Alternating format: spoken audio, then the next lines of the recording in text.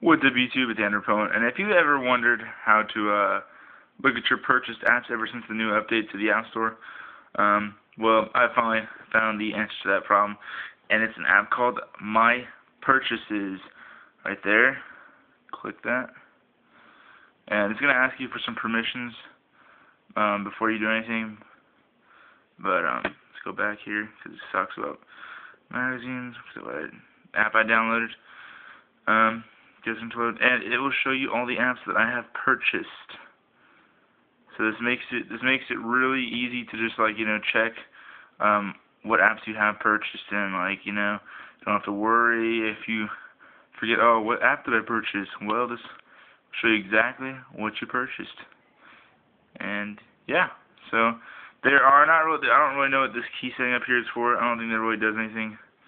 I think it just gives you to the Pro version, which will give you some more features, I guess. But there really isn't any options, some settings, which is really just really simple.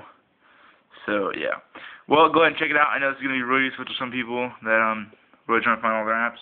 And yeah, thanks for watching.